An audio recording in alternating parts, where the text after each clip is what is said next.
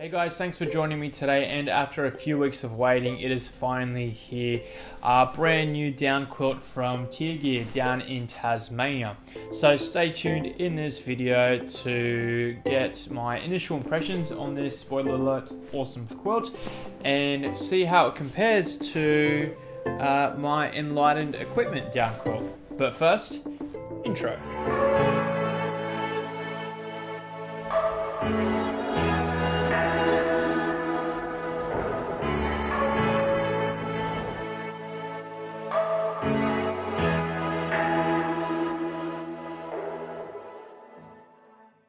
So I wanted to start off by giving you guys a little bit of a background. Now, me personally, I switched over from sleeping bags to quilts about a year and a half ago. My quilt was, or is, the Enlightened Equipment Revelation quilt, which is a great little quilt. On trips that my wife would join me on, I would often take my old sleeping bag and put it in my pack, and she would take the quilt just because it's lighter and smaller, and it gave her an opportunity to test the quilt as well. Now, she's quite a cold sleeper, so that was a really big concern, and hence we kind of wanted to test to see if the quilt would work for her. And every time she used it, she liked it even more. So no surprise, we got her a quilt as well. Now, as you can see, it's not a quilt from Enlightened Equipment. We decided to go with the Tier Gear company, which is a little company run by Simon and Sarah down in Tassie. Now, a few reasons we decided to go with them instead of going Enlightened Equipment or another brand. First and foremost, it's awesome to support an Aussie retailer, Aussie small business, but our first concern was obviously making sure we got a good quality quilt that we were, or that she was really happy with. And I've got to say, with all the research that we did, and when I spoke to Simon, who is really, or maybe even Sarah, who's really easy to get in touch with via email and via Facebook, absolutely love the design, love their kind of little innovation of using trapezoid baffles to help keep to basically offset the down and to provide better and more consistent feel.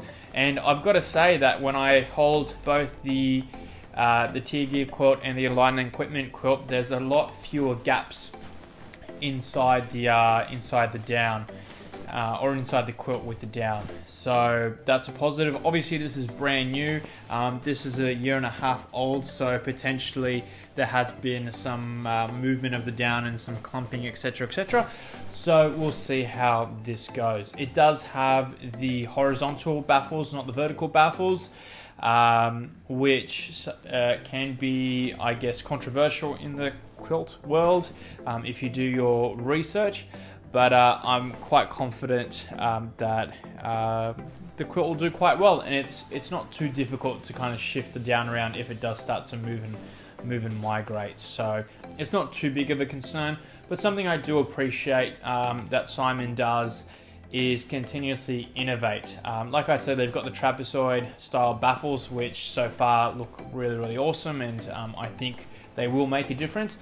But also, he just the other week posted up a photo and some info around a new design that he's working on, where the edges of the quilt will be vertical, which will help with the downshift and also reduce the weight of the quilt in certain ways. You can check out his Facebook and Instagram. He's got all the info there on the quilt.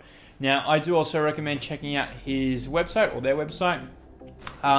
They sell a lot more and make a lot more than quilts, tarps, hammocks, and other bits and pieces for camping and hiking. So definitely give Tier Gear a look. I'll leave the link down below. Now, obviously with this quilt, we haven't really used it yet, so this video isn't an in-depth kind of review of the quilt itself. But I have to say, I've definitely given it a careful look over. We've practiced kind of doing up the foot box, and just kind of mucking around with it, and yeah, giving it a thorough once over. And the overall quality, the craftsmanship of the quilt is second to none. There's not a stitch out of place, and it's just it's just done really well. All the materials that are used, the different bungee cords for the around the neck, and also for the foot box, awesome. Cannot fault this quilt in terms of the way it's made and the quality of the quilt. So really happy with that. How it's going to hold up over time, and I guess in the long run compare with the Enlightened Equipment quilt, well, I'll let you guys know. I'll do some videos. We're just again starting the 2019 hiking season, well, for me anyway, being a winter camper here in Australia, and I think my wife owes me a few goes in this quilt, since she spent a few nights in my quilt. So it's only fair that I use this one a few nights, which will give me a good opportunity to give you guys some feedback on it. So yeah, that's about it. Really excited to get out on the trail and give it a go.